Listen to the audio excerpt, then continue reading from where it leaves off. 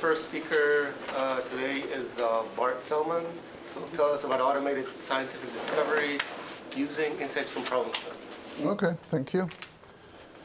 So this is joint work with Scarlett Gomes, Ronan LeBras, who's actually now at the Paul Allen Institute in Seattle, the AI Institute, Stefano Ehrman, currently at Stanford, and Ye-Zhang Xu, who will finish up next year in our group. So, oops.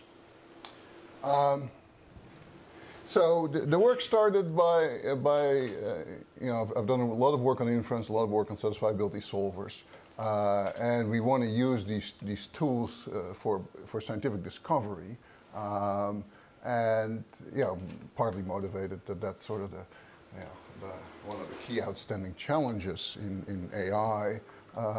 But it's also a very interesting problem. So I'll be talking today mainly about work we did in discrete mass, finite mathematics. We have other work in a little more practical in materials discovery, where we synthesize new materials for fuel cells and for renewable energy. But I actually won't cover that, just to not be too long. So, oops.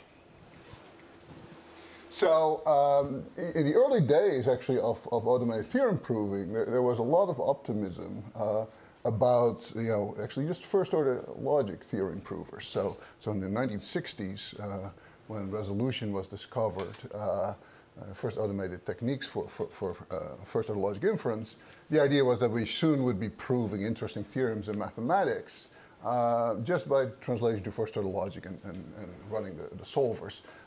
It was disappointing, I guess. So people discovered it really doesn't work. The language, first-order logic, in a certain sense, is too powerful. Although you might not think, if you're a logician, you don't think first-order logic is too powerful. But for an inference procedure, it's too powerful. It's too general.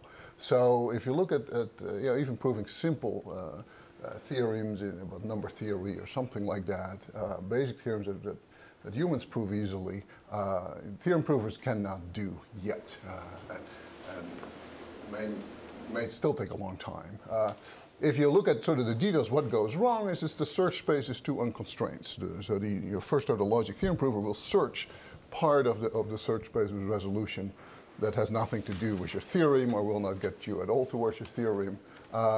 So it doesn't work, okay? And it took people maybe 20, 30 years to realize what the issue was.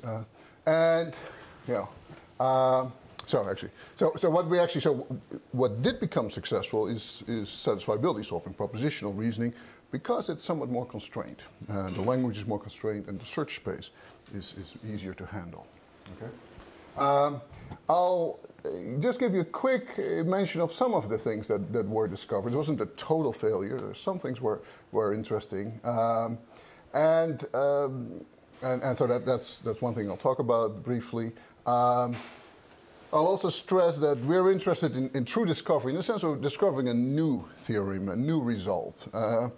There's quite a bit of work in the theorem proving community on interactive theorem proving or reproving theorems that are known. It's hard to judge. For me, it's hard to judge that work because things get engineered into the solving procedure to get you to the result. So to say it's automatically discovered this or that becomes hard to judge. If you find something new, what we'll do here, we couldn't build it in because we didn't know what it was looking for. So. Yeah. So, this field is new to me and very interesting. But it's like discovering new primes, big primes. Is that called automatic? Discovering new primes. I guess you could call that new. So yeah. So I mean, it's a spectrum of sort of more towards calculation and known procedures. I would say it's discovery, but not as surprising, towards like proving an open theory in group theory or something. Yeah.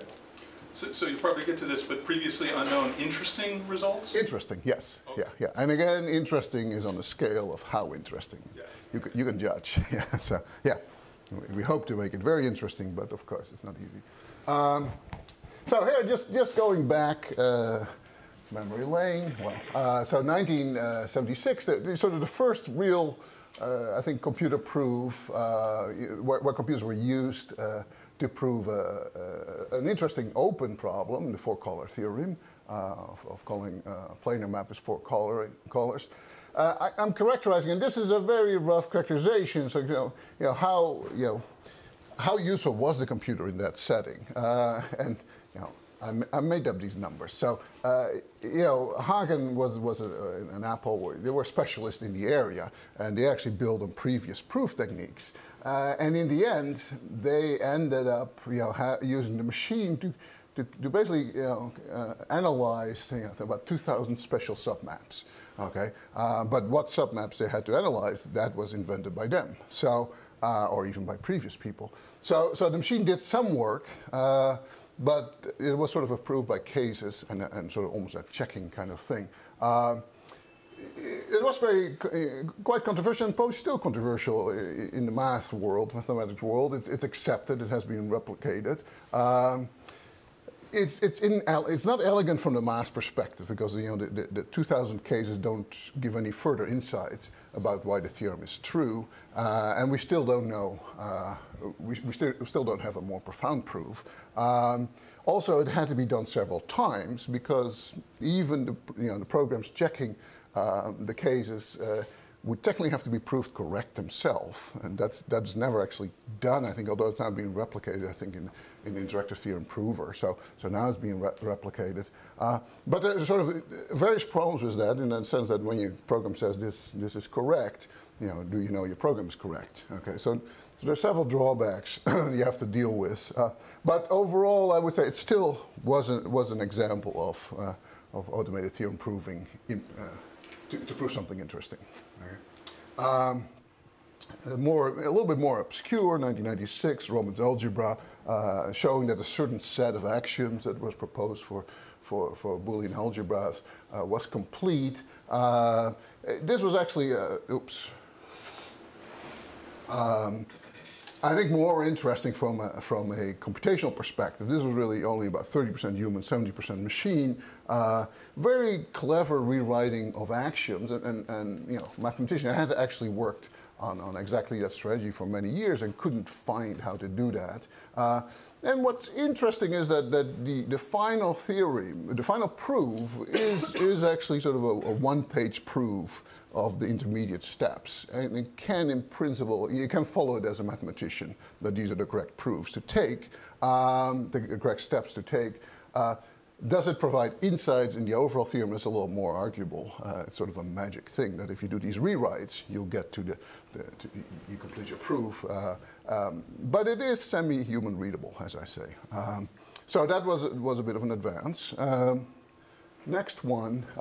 This is a very reasoned one, and I actually find it quite exciting. If you want to dig into this area, you should look this one up. You might have read about it. Erdős discrepancy problem. So very, very easy to state. We have a sequence of plus ones, minus ones that goes on arbitrarily long. And you start looking at the summation of the sequence. So the simplest summation is just the sequence itself, plus 1, 2, 1, 2. So it goes up and down if you sum them up. And you keep track of that sum, okay?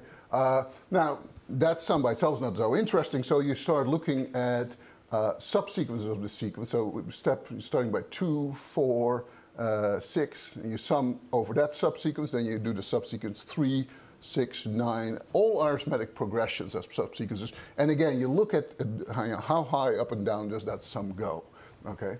So what Erdős proposed, or Erdős' conjecture was that if you make this sequence long enough, there's no way to keep the bounds, to keep it between, let's say plus 2 or minus 2, okay?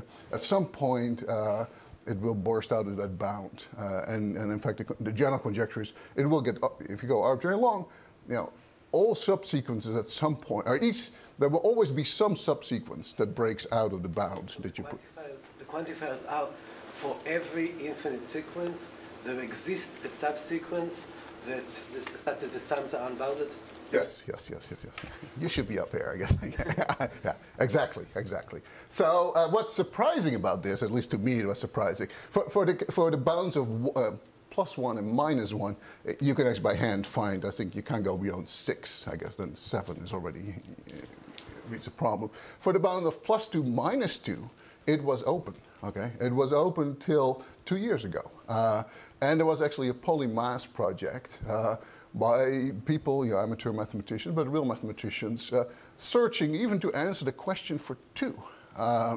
And part of the problem with +2, -2 is that you can start looking for sequences that work. And people found surprisingly long sequences. They found sequences of 100, 200, 300. They used computer code, programs to search. They couldn't find the violating sequence, okay? So it actually stopped around 2012. People sort of said, well, we can't make real progress. They made some progress. A lot of interesting work was done building on previous, on different types of sequences from coding theory that have special properties about discrepancy. This kind of sequences are interesting for coding theory to keep you, how regular or how pseudo-random can you construct a sequence that satisfies, that keep the discrepancy low. That's what you want to have. But anyway, it was sort of stopped until somebody, this was in, so this is just a statement. Okay. Yeah. So this is until in I think 2014. Okay. Lisitsa and Cornell encoded as a satisfiability problem and just downloaded a SAT solver, and they found that if the sequence that you have to go quite long, 1161 is the first sequence, so that there always exists a subsequence that goes out of bounds. In fact, they also found a sequence of 1160 elements that stays within the bound. So for the case of a discrepancy of 2, it was resolved in 2014 by a SAT solver. And this work, I would say it took them, 2 weeks. I actually replicated it on my Mac. It's now a homework assignment in my course. It runs in 2 hours. You can find this sequence, or actually 1 hour on the MacBook Pro. You find this sequence. In 10 hours, you prove that no longer one exists. Okay, and it took, I would say, it took the SAT solvers that were developed about 2 or 3 years ago. It's not. It's just possible. Okay, let me see. So this is like. So actually, the encoding is fairly. It's barely 10% human. Okay. What I find really interesting about this result is this case that no longer subsequence exists, because basically I'll show you this sequence in a moment, but this result saying no is one of these cases where you run your theorem prover for 10 hours. It's about 10 hours the sequential version, and it will just print out unsat. Okay. Which unsatisfiable, meaning I cannot find a sequence that stays within the bounds. It's somewhat unsatisfactory because what if there's a bug in your program, or these solvers are actually hugely complex nowadays, thousands of lines of code. So you don't really know. What's nice here is it will print out the proof trace. Yeah. Now you might say 13 gigabyte is a little long, but that's old school thinking. These steps are very simple. So these are just A implies B given A, next line B. B implies and C implies D. Next, every step is a simple modus ponens steps of some previous steps. Super simple. So you can actually write your own proof checker, or you can download one, which is like 20, 30 lines of code. Download the proof, and you check every step, and you'll be convinced. I think that's a reasonably secure, like a reasonably certain real proof. So it's no longer you have to trust. You can forget about how the theorem prover found that proof, and without the SAT solver you could never find it. But once you have that proof and you can actually download it from their website, you can check it. Yeah. Actually leads to the question of hierarchy, because maybe now I need to check the proof checker. Maybe it's not a simple proof checker, and then I will have to check the next one and so on. Yeah, in terms of the proof checkers, yeah. So and in this case, then a proof checker is really like 20 lines of code, but yeah, it can become more intrigued. Yeah. So, but I think it's an important step for people thinking of using SAT solvers and theorem proving.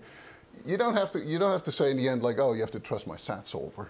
You don't. You throw the SAT solver out. Here's the proof. Write your own checker and do it. So So for proving the 1161, Does not exist. are there like 1161 variables, and what is it like for every? Yeah, every setting. So 2 to the 1161 sequences are carefully checked. Yeah, yeah. And of course, you can, as I tell my class, 2 to the 1161 is 10 to the 350. That's not being done. How many inference steps it takes is about 10 billion. 10 to the 10 to the 11. So this is also the one that Tau solved, right? I'll come to that, yes. Okay. Yeah. Because, yeah. So just to follow up on that first question, so there wasn't anything non-trivial done with the encoding to SAT? It was pretty straightforward? Very straightforward, very straight. Yeah, that's not an issue. Like, you have to formulate that encoding. So there you also want to be sure that that encoding is very transparent. Yes, and that's important, yeah. So after this was done, so Terence Towns was involved in the original polymath project. There's some other things that came out of this work about multiplicative subsequences and special kinds of sequences. And Terence Tao, a year later, used a very deep result, which I find too hard to explain, from another area to actually prove the general conjecture. So he cleaned up the area and said, okay, now the full conjecture is proved. So that's an amazing result. I still think that was partly, the multiplicative subsequence, which I want to discuss, was discovered in this type of work. So I think Terence Towns used a little bit of those insights, but did much deeper math, much more general. So, but still, this was the first one for the cases 2, okay? Which was surprising was open. So yeah, actually, yeah, okay. Let me actually show you. So what I'm saying, so each of the results I just mentioned gives some insight in the underlying problem structure of the domain. But there's still work to be done. And what my talk is about here is, we find these complex objects. So let's say there are 2 issues. One is if the sequence exists, can you actually understand what is the structure of that particular solution? What is underlying the structure? So I'll show you that sequence in a moment. Can we describe it? So that's what this talk is about. The other side would be to take that 14 or 18 gigabyte proof and understand the structure of that proof. That's another problem, and I won't talk about it, but I think it's very exciting. I think there is structure in that proof, and we probably can understand it, and we can discover new maths if we start analyzing these proofs, okay? Here's the thing. So here's the 1160 sequence. And all I want to stress about it, so if you look at all the subsequences, all the sum, everything stays within 2. And this is the longest possible. And so in general, what am I going to talk about is, I'd like to understand this better. Now, we don't understand this one better because we just started looking at that one, and it was only recently discovered. But there presumably is some structure here that would actually allow us, for example, as computer scientists, to find a little constructive procedure to generate this sequence. We just don't know what it is. Okay. Yeah. So when you say subsequence, this is meaning you have to start from the beginning and just do every second or every third. It's not like yes, not intervals for subintervals or pieces within the overall sequence. No. It's literally starting at the beginning. So the subsequence steps of 2 starts at 2, 4, 6, and these are homogeneous arithmetic expressions. 1, 3, 5, 7 also counts as a subsequence. Yeah. No, actually, 1, 3, 5, 7. No. It actually has. It has to start multiple starting at 0. Starting at 0. Yeah. So homogeneous. Okay. There's actually results on these other kinds of subsequences, and actually, I think results are slightly easier to prove. For other, this is the hard case. The other ones are easier to obtain. So that just, if you say, well, what's this talk about? It's about moving beyond just getting solutions and witnesses. Try to find the structure in those witnesses. Okay, and we were able to do that for another type of problem, and I just have to introduce that. It's called the spatially balanced Latin square problem. It's a coloring problem, or this is the multiplication table of a quasi-group, and we have 6 different colors. And what we want is no repetition of colors in any row or in any column. that gives us a quasi-group, a multiplication variable of quasi-group, or just a Latin square. But we have one more condition. So constructing those is easy. Quasi-groups you can generate easily. It's actually very nice results on Markov chains that generate sample from quasi-groups. But we have a much tougher constraint here. Average column-wise pair of symbols, okay. It has a balanced structure. And let me show you the next slide because it's easy, it's clearer. Okay, here. So here's a spatially balanced Latin square of order 6. So it's a Latin square, so every color, if you would check carefully, there's no repetition in any color in row, of any color in any row or column. Okay, that's the first thing. That's the easy thing to do. The second thing is much harder. So we're looking at every pair. So I have a few pairs of colors, but all possible pairs are up here. But here are just a few examples. Red and green, and for each row, I write the distance down, okay? They're next to each other, distance 1, we call distance 1. These are 4 apart, there's 3 in between, so we call them 4 apart, 2 apart, 3, etc. So we write for this, in every row, we write down the distance of this pair. We add them up, and we get, and you can divide it by the number of rows, you get an average distance, okay? But you can also just look at the sum, okay? Now what's remarkable about this construction is you look for every coloring pair, and you add up these guys, they have to add up to the same number. In this case, they all add up to 14, okay? So they're carefully balanced in terms of the average distance of all possible colors, pairs of colors, okay? Now you might say, why? Why do you care about this? Well, this is part of, the problem came actually, Carla Gomes actually in computational sustainability got this problem from people working in agriculture, doing we have it, New York State. To test fertilizers, they run experiments on different plots of lands. And to do these experiments, you want to limit the, you want to take away, you want to deal with correlations as well as possible. And so you want to actually sort of have the different experiments at different distances, all possible different distances, in a balanced way. So it's part of what's called the field of experimental design. And so it leads to these very hard combinatorial design problems to run an actual experiment on fertilizers or whatever kind of statistical experiment you want to do. And so it takes care of correlations properly, okay? So 6 by 6 or so, and actually I think when Carla got involved, this was also the largest known one, okay? It was not easy to find when these were found. This one is thinky, you can still find by hand. Don't ask me how they found it. It's a tough one.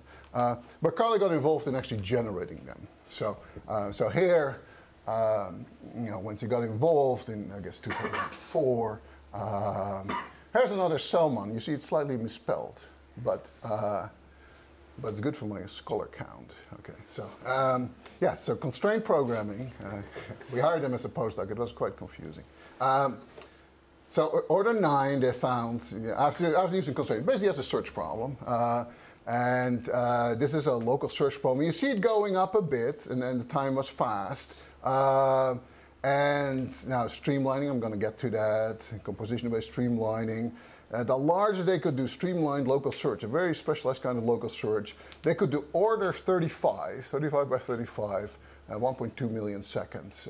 That's sort of where they stopped and said, well, so we can find some of these larger ones. And actually, there's actually a little startup. This is weird. There's a little startup company actually selling these designs now. How many colors are there in this 35? 35, yeah. Every row has Every row has to be uniquely, all the colors in row. Yeah. So all the colors, and we just use numbers, I guess, yeah. So. Is there an existence proof? Do these things always exist with a pair condition? What is now known is that for certain orders, you can prove it doesn't exist. And we have, what we'll get to is construction that for other orders, we can actually construct them now. But now I'm giving away the main point. So, yeah. So a lot more we've known now. Okay, so here. So 300 hours of CPU. So this was the solution of 330 hours of CPU time. Completely balanced, valid Latin square. I always say, I hope that we verified that. And now, so here, now we can generate guys like this in under a millisecond. This is what this talk is about. So we can do 10K by 10K in a few seconds. So now we can just generate whatever we want. For certain, not for all orders, but for certain orders with some properties. But we can go arbitrarily large. And so, but just to go back, you know, when we saw this, you know, we thought, well, there has to be something about these problems. And actually, my claim in the end is like things like Ramsey numbers and all these kind of interesting problems from discrete finite mathematics. We believe that you know that there are constructions for the cases when the objects exist. We just don't know what the constructions are. It's you know it's hidden in the solutions. Now, when people use SAT solvers, they just get solutions like this, and then they say, okay, we're done. Okay, we wanted to take the next step. What is the construction underlying a solution? Okay. So it's like the difference between a probabilistic proof and a constructive. And a constructive, yeah. We want to get to the constructive part, yeah. And you know, first, you know, before we started, we didn't know it existed. So, but yeah. So, so how do you find a constructive something to construct something like this? So, okay. Okay. So, so we've done the motivation. Okay. So now let me show how we found the construction. So because that's I think the interesting part. So discovering problem structure and discovering, you know. I said actually problem solution structure. We're interested in the solutions of the problem and whether there's hidden structure in there. And the key tool that we used is something that was used in SAT solving and in automated reasoning. It's called a tool that's called streamlining. So the key behind a lot of efficient reasoning, and why is SAT solving so powerful, is the propagation mechanism. It's sort of, you know, you set a few variables that propagate through your formula. Then there is things like clause learning, where you add inferred constraints during your search, and you get more propagation. So, but I would say 90% or maybe even 95% of all the work is done by very fast unit propagation. The problem is you want to increase that propagation. So the conservative way of increasing the propagation is just to learn these new clauses and hope that you get more propagation. It works very well. That's why we're going to do million variable problems in hardware verification, software verification. But streamlining takes it a step further. We're going to add constraints, and we're going to cut parts of the search space off. Those parts might have all the solutions, in which case we streamline to the wrong subproblem. But we're hoping that the streamlining, these extra constraints, are going to guide us to areas of the search space with very regular solutions. And we hope to find those. So let me... So we're actually, so the general claim here is when you do this kind of search, combinatorial search, you know, the tendency is we want to keep all possible solutions around. We want to be conservative. What we're going to be here is non-conservative. We're going to say, you know, keeping the full solution sets hidden in my constraints and keep looking for that might actually be maybe too hard. And we'll actually see that in this case, that's too hard. So we're actually going to cut down, yeah. In this context, do you know if like the 1160 solution that you mentioned before, for example, is unique for the length? Yeah, that's not unique. Yeah. So there's not. Like if the solution is unique and you're like guiding your search in the wrong direction and you then you lose very quickly. 1150, there are like zillion of solutions, then you go wrong. Yeah. So we'll actually, although you know the process we're going to do is very incremental, so we have to start in small instances. So we would so the way, although I'm not going to show it on the discrepancy problem because we haven't done that yet, but we would start with smaller, like sequence of 400, try to generate. So I guess my question is, do you think it's going to work even when the solution is unique, or just because there's an abundance of solution, and therefore if you guide it, you're still going to find something? Yeah. So the structure that I'm giving is exactly takes care of that. We're going to do this incrementally, going to larger and larger sizes. So even if the solution becomes unique, which it isn't quite for the errorless problem, but even if it would be unique, this strategy still works. Yeah. So very good problem. So okay, let me just. So I think we have. So the way I look at it is, you know, for integrated combinatorial problems, if solutions exist, there will often be some highly regular one. Can we find those, and can we get our search algorithm to find those? Okay, that's the key thing. So this is streamlined search overview. So you start with your you know, it's conceptually very simple idea, but surprisingly powerful. You start with your original solution space, like 2 to the 1160 or something like that, huge space. But you start asserting some condition, some constraint on that solution space, like and like you might have constraints that cuts off this little part and say, I'm only going to look for solutions in the spatially balanced square that are symmetrical, for example. They're pretty simple constraints. Now you're searching in the subspace, okay? And of course your hope is, I have to do this process so that I keep having solutions in these subspaces. Yeah, okay.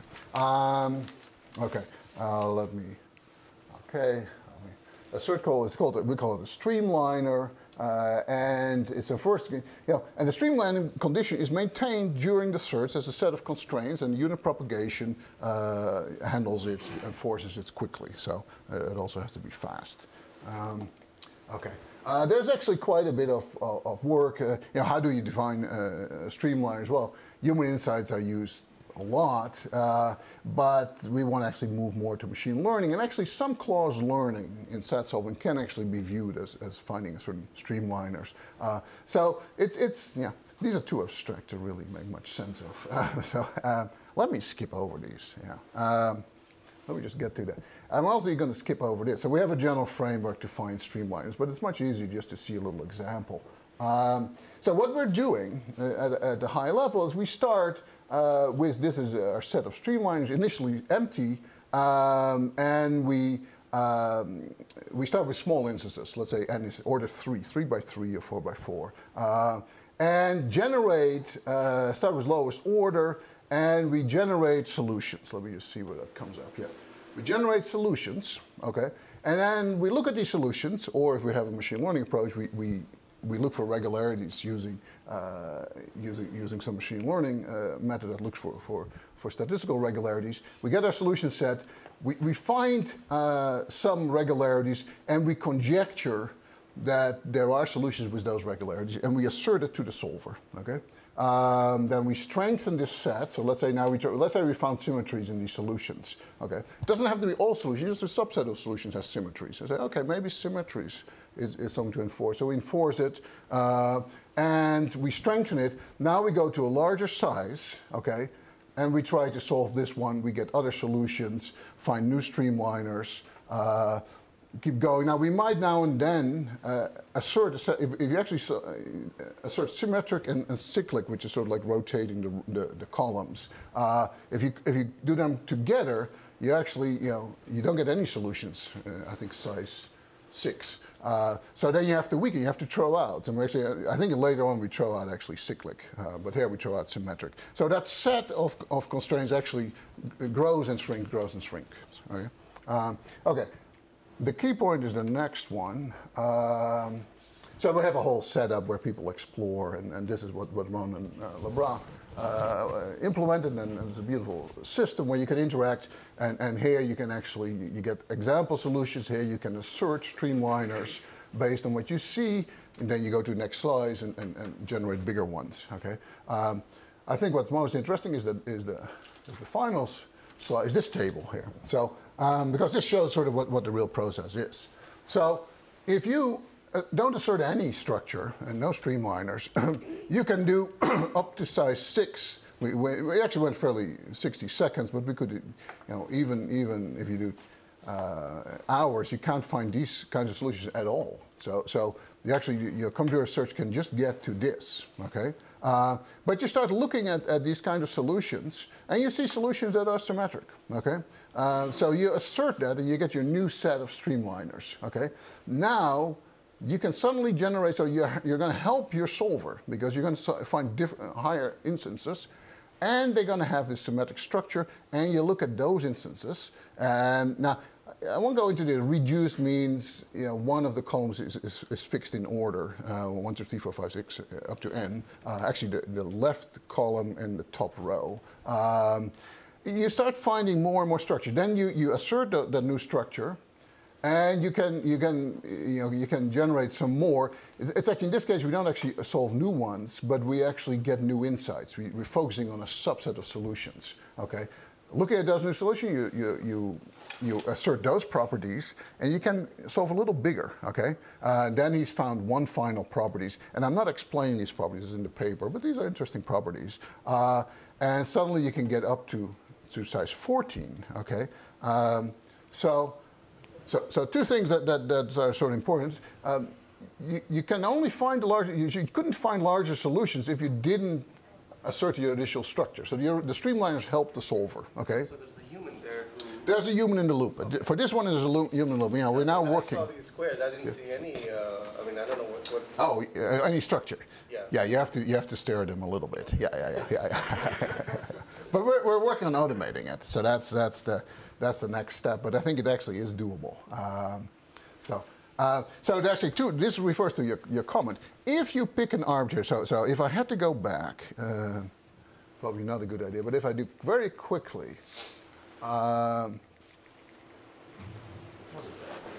if I look at this guy, there's no way you're going to see the structure. This is a sort of almost a random solution. One of the solutions that the sets over fun. I guess the door maybe is locked, or they are. Anyway, so this is a random solution. You couldn't actually find the structure in this problem.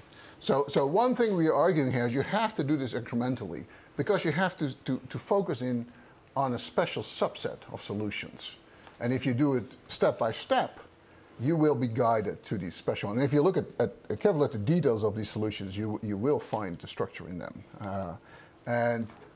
But it has to be done incrementally, okay?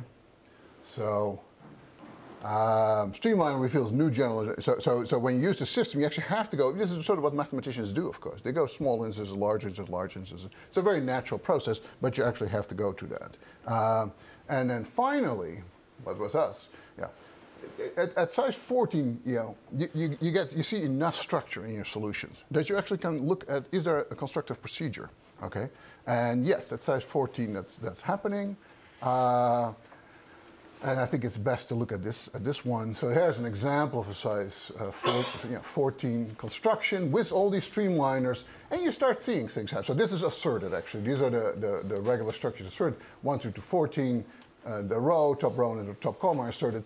You can look at, you can check the symmetry, is there, everything. But what's more interesting is you start seeing some structure in how this gets discovered. Let's see, so 2, 4, 6, 8. So this goes in steps of 2 up to 14. And then it goes 13, 11, 9, it goes down, you see? So it's monotonically increasing by constant steps and then goes down, okay? Similarly, this goes up steps of 3, then goes down, 14, 11, 8, then goes up again, 5, and then it goes 2, then 1, 4, it goes up again. You see these sort of subsequences with constant differences. So the second row has steps of 2, the steps of 3, steps of 4. It gets a little messy because you quickly get over, steps of 5, 5, 10, then you go 15, so you're already too high. So these subsequences become shorter and shorter, but you can sort of generalize. You say, wait a minute, maybe we can have a construction that starts creating these subsequences, and then, when it goes over n, you go do the subsequence down, okay? So, and that actually is the procedure, okay? This is so it's actually not hard then to take this and generalize it and actually come up with a little constructive procedure that will now generate patterns like this. And of course, for arbitrary size, here's the constraints on the size. 2n plus 1 has to be prime. Okay, so it doesn't work for all orders, but for any n where order n where 2n plus 1 is prime, it will generate it. And now you can do the next step. You can prove it correct, and that's a messy proof, but it can be done. Okay, so now you have a construction of this object, and again, it's not fully automatic, but the search, the combinatorial search and the streamlining is essential to get the structure out, and we're now trying to integrate with more machine learning to conjecture streamliners. That's what you want to do, and do it more automatic. We have one for that does a cyclic one. I remember I actually threw out the cyclic constraint early on, but you can do the same game in the cyclic one, and now the sequences are going vertically. So that's a second procedure to do it. Okay, and this is pretty much actually. Incremental approach in terms of size is necessary. You need to reveal the structure by increasingly larger. So if you start too large, you won't find enough structure in the solution. True solution comes visible at some point. And you know, and sort of the streamlining is needed to even generate solutions. Otherwise, you couldn't get any solutions actually. So we actually, you know, conjecture that many computer design problems have affected yet to be discovered constructed procedure. You know, quasi-group existence problems, code design, Ramsey graphs. It's, you know, Erdos, I think, has a, you know, there's sort of an interesting anecdote how we never will know certain Ramsey numbers. I actually don't believe it. I think we will find constructive procedure doing this kind of work. Very intricate procedures, but still constructive. But there's still some things we won't know, right? Like busy beaver numbers. There will be some things we don't know. Yes, yes, yeah. No, there will be something, but yeah. It raises a more general conjecture. Because assume that I have a small description. So I have a formula of there exists an x such as phi of x and phi is short. Yeah. And there exists of x less than t. Yeah. Does it imply that I will be able to generate such an example in size which is not exponential in t? Yeah. I mean, this is a general structure here. Yeah, you have a small description. Very small description, yeah. And then you want to be able to generate a witness of this formula in time which is not exhaustive search. Yeah. Is there a hope for such a theorem? That whenever you have a small description, there exists an algorithm that will generate in sub-exponential time in the length? Yeah. No, that would be incredible. We don't know. Yeah, we don't know. Isn't that P versus NP? No, because I add the small description, right? You add the requirement that there is a small description. Maybe we should do the discussion. But yeah, so there's a very interesting question of for how many things can we do this, and constant size description. Yeah, and what are the limits on it? Yeah. So okay, so I think, you know, that's, you know, this is, you know, I'm just conjecturing here that for certain things, and we've actually done work on Schur numbers, and some other work has been done on van der Waerden numbers. So I think definitely in certain areas, but probably not in all, we can find these procedures. That's the conjecture. So, you know, it's pushing, going a little bit, you know, set solvers, equations, there's all these reasoning things. We want to move from the per instance base, where generally we stop when we find some solution for some size. We want to go and say, okay, what is the general structure of the solution space? Can we identify a subset that we can construct? New Loban, new algorithms. You know, we are sort of hoping that maybe we can find interesting new algorithms by pushing this kind of, you know, interactive design of a procedure. I think there's not much more. So, yeah, so as I said, we did some Schur numbers, graceful graphs, you know, very strange combinatorial objects, but we can find them.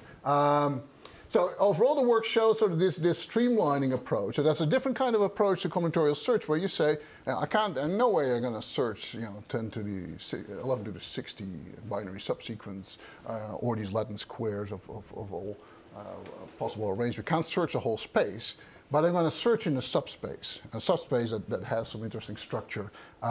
And we're seeing actually current SAT solvers, I find that quite interesting, are starting to use things like satisfiability preserving steps, but not solution preserving. So they don't keep exactly a set of solutions around. They just say, you know, if my previous instance is satisfiable, I do a transformation guarantees it's still satisfiable if the previous one was, but they can have more solutions, for example, or fewer solutions. And that's used right now during the search process, not just as a pre-processing, but even during the search process. So this is becoming more effective. So informally streamlined restricts the most promising, most structured parts of the computer space. Ideally, allows for much deeper searches. You know, you can go much farther out, and we're starting to discover them automatically in these sets. Okay, thanks. So we don't have the questions. I'll ask the questions when we talk. Sure. It was super interesting. Okay. But I guess, okay. ask you later.